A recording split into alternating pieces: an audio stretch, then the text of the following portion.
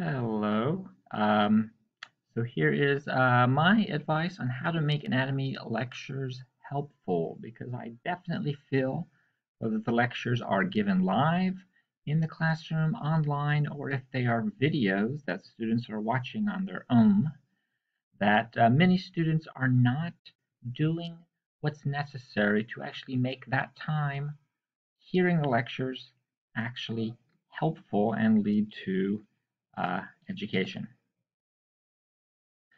So, first off, you need to come to the lecture prepared. Irrelevant if it's live, recorded, whatever, you need to be prepared.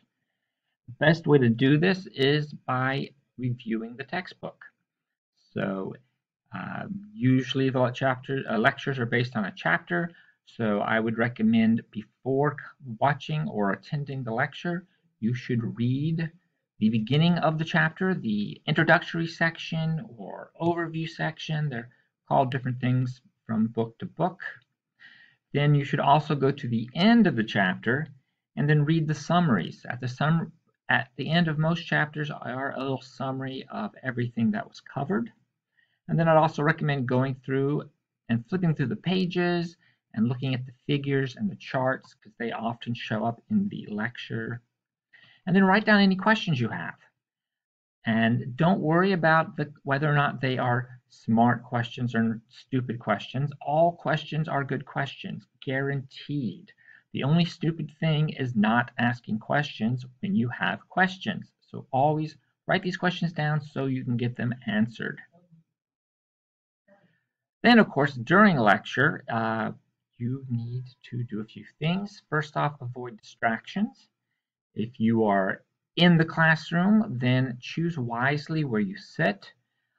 You may find it better to sit toward the front so that other things going on around you won't distract you. If you happen to be sitting next to someone who's noisy or likes to talk to you, then move to another place.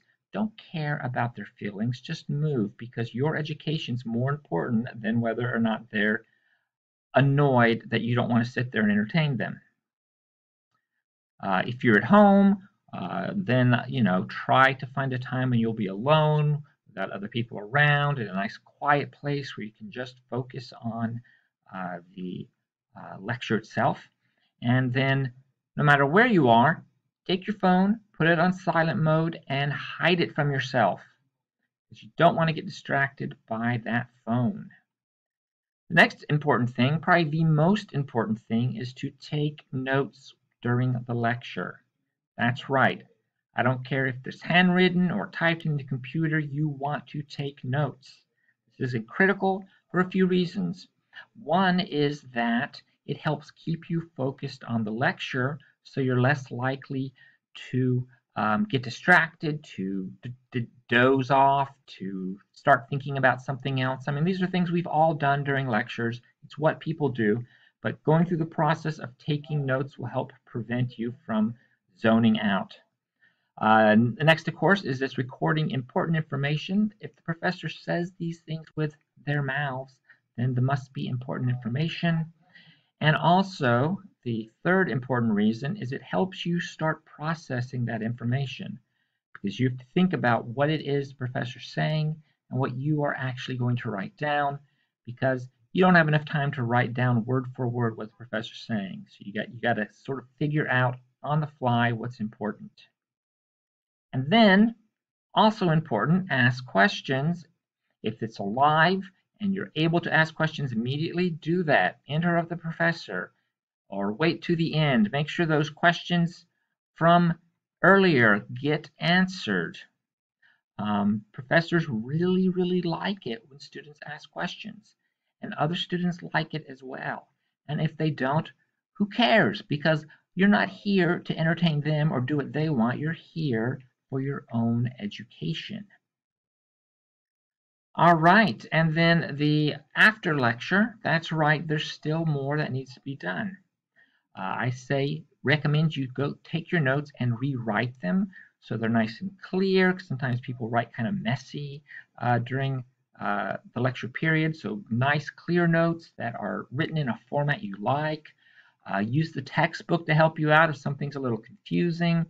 You could even, if you're doing this on your computer, bring in images from the textbook, um, and then write down any questions you still have, and then ask those questions.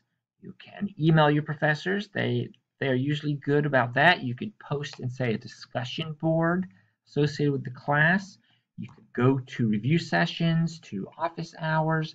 You could go see a tutor to get those questions answered. Again, it is important for your education and your success that you get these questions answered and answered appropriately. So don't just accept the ignorance, fight the ignorance, and get those questions answered.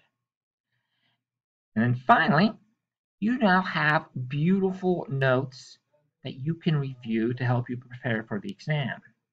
And so you should be reviewing those notes every single day. Reading over your notes should only take it like what, maybe half an hour a day? That's half an hour that's going to reinforce the information and make it so much easier when you put in the more intense studying right before the exam. So review your notes every day. All right, that is my advice to you. So please follow it and be successful.